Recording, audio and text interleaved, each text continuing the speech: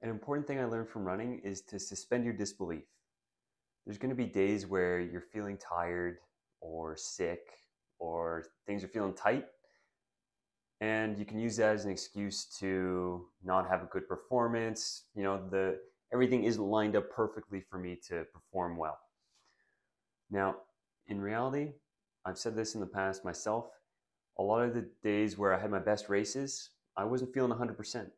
Sometimes you're going to feel a little off. And the worst thing you can have is a negative mindset that because things aren't perfect, that I'm not going to have a perfect race. Because a lot of times you can still perform really well when you least expect it. Something I never realized until later on in my running career is your expectations on how you're going to perform can be just as important as how you physically feel. So if you have good expectations for your race, that's going to make things that much better and make you that much more likely to have a good performance.